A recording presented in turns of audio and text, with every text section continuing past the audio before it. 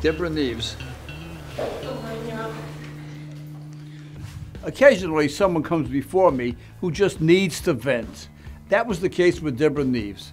She had a lot to get off her chest, and I was there to listen. Good morning. First of all, those tickets my husband got before he passed away. I can remember each one diligently because he told me about it. My lack was not coming here before it to take care of it because we knew he was terminally ill. He was a veteran. He had sugar diabetes for over 20-some-odd years. We waited over 36 years to be together. I was with him for his last 7 years of his life. One of the tickets was downtown, outside of TD Bank on the side street. I went into TD Bank. We parked in the handicap zone, the first one.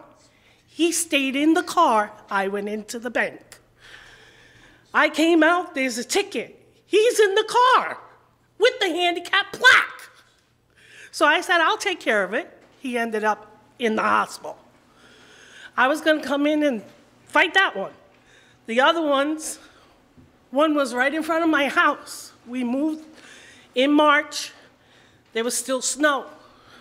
We pulled the van out front so he could have access to the van because he always had a boot. He had a callus in the bottom, an ulcer that never healed. July 13, 2016, I was with him when he took his last breath. But the other one was on Broad Street. He was on his way to dialysis.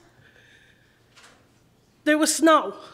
He parked where he could walk into Beato's to go get his stupid food because he had to bring up his sugar before he went into dialysis. When he came out, there was a ticket. He told me, babe, I didn't know I had the ticket. I said, well, you got a ticket. Those are the 3 tickets that I knew of. The other one was because my son went to pick him up and he parked in a spot. He didn't have the stupid handicap. He waited for my husband. And because my husband walked slow with a cane and usually either a cast or a boot on his foot, they gave my son a ticket. Right now, my van, which is the only piece that I have of him, because before he died, we did a GoFundMe. I'm still paying for that stupid van. It's not stupid, but it's my only transportation back and forth to work. I live on disability, and I work a part-time job just to make it through every day. I'm lost. I'm still in grieving for him. We just did a tribute to him last year by the Patriots and Rolling Thunder. They came and did a tribute for him. He was a jokester. Anybody that came across his path loved him. On my baddest days, I know he's still with me, and I know this is part of him laughing at me and saying, babe, I'm still with you. Go face the judge now. But Friday, my son borrowed my van to go do something. I was getting ready to go to work. He calls me and says, Mom, your car got booted. Are you kidding me? I said, are you kidding me? I gotta go to work. I had to get rides for Saturday. I owe money.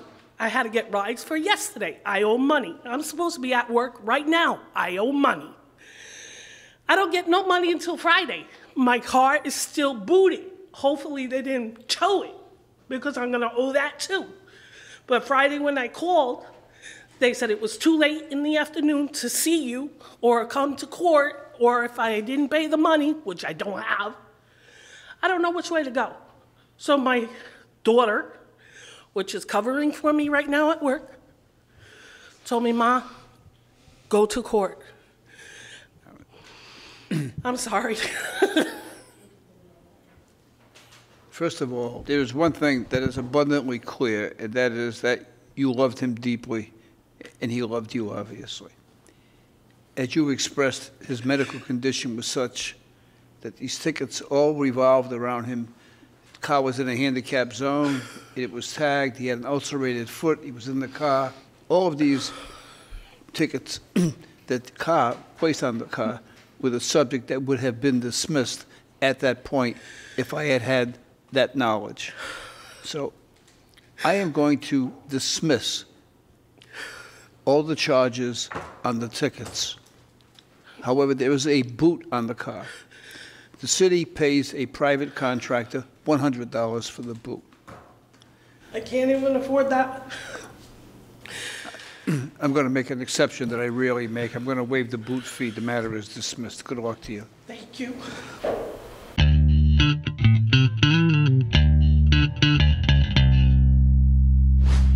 Frank Mastrobano, Good morning, Your Honor. you have 4 overnight parking tickets. Yes, Your Honor. Are you living in Providence? Yes, Your Honor. I reside on Hammond Street where the tickets were received.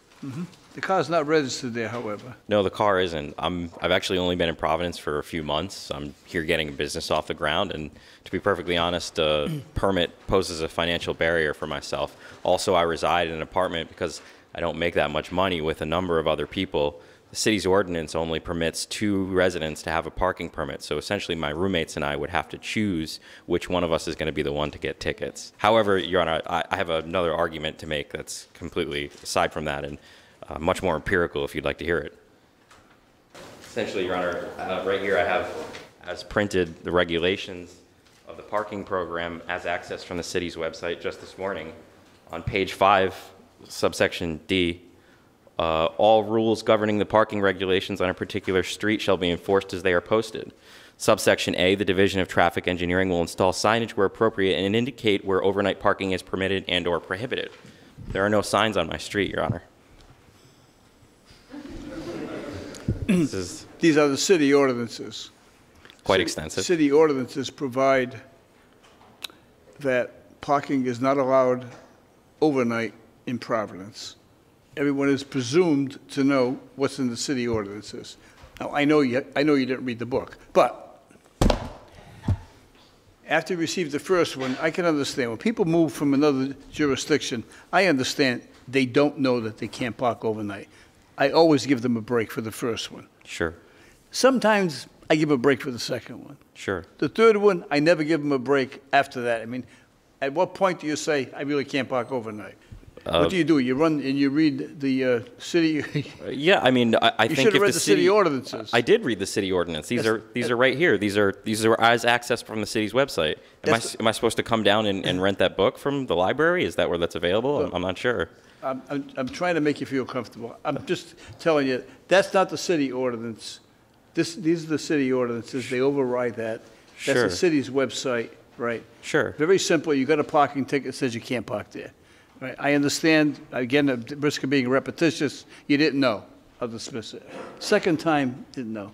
The third and the fourth time, you know it's $40. Sure. Well, Your Honor, how about the ordinance that all outstanding parking violations issued on vehicle registration must be paid in order to obtain a parking permit? What you're doing is you're challenging this. I'm going to set it down for trial. You can come back. The city solicitor will be here. You make your argument. He'll make his argument. And the matter will be set down for trial. Sure.